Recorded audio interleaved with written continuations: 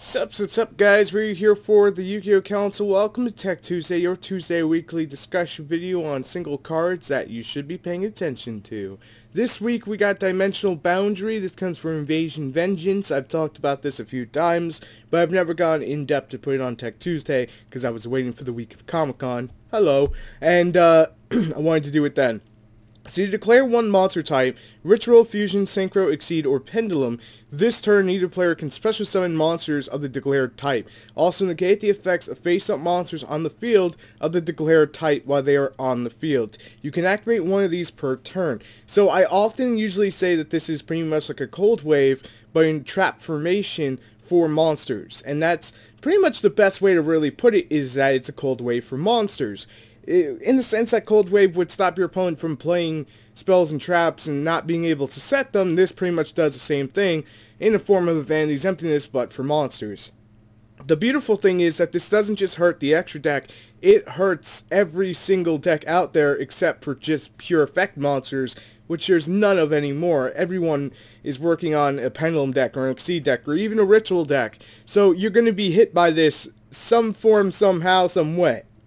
And dare I say, this will probably become some sort of near staple side deck card at the very least in the upcoming weeks as we get closer to Invasion Vengeance. I'm telling you, this thing is deserving of a type. So you only have to declare one monster type. So if I know you're playing Rituals, I'm going to call Rituals. If I know you're playing, obviously, something like Fluffles, I'm going to call Fusions. And if you're playing something like Dark Synchro, I'm going to call Synchro, so that way I stop you for that turn. So pretty much how this works is that you're nullifying your opponent's turn. You're saying, hold on, go to timeout, I'm not going to allow you to make your giant play, and then you can have field presence and control the board. That is amazing by itself. This card should be looked at, but I don't feel like enough people are looking at it until someone tops with it. That's kind of the thing.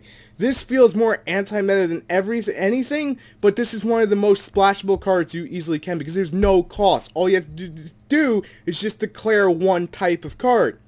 So what if your opponent is playing Shaddolls? Do you call Exceeds or Synchro? Well, it depends on the variant, because if I know they're playing the Train variant, I'm calling Exceeds because that's the bigger threat.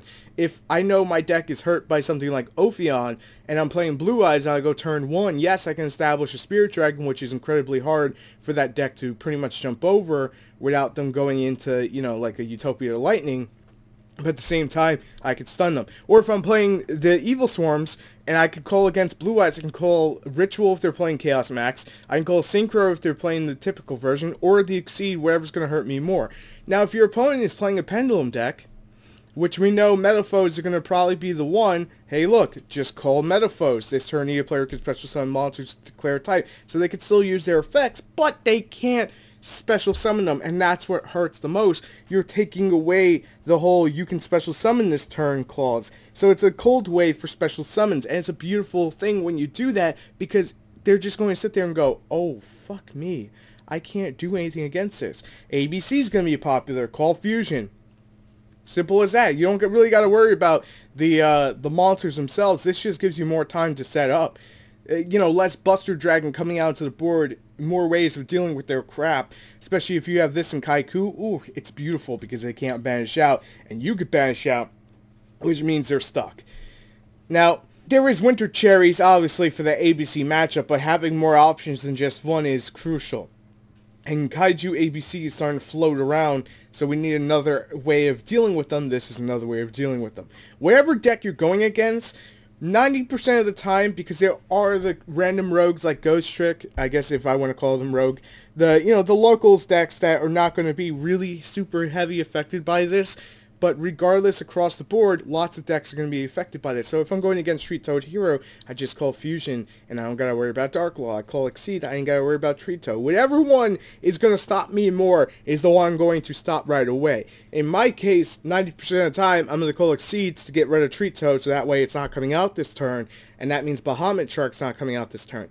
That means if I see that second Bubble Man, and I chain this to that second Bubble Man, and I declare Exceeds, they can't make the play that they want to from there, and it's beautiful.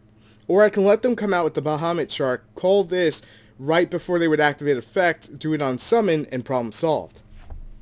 Let me know what you guys think about Dimensional Boundary down below, and as always, thank you so much for watching. I'll see you tomorrow for the Legendary Decks 2 here on the channel.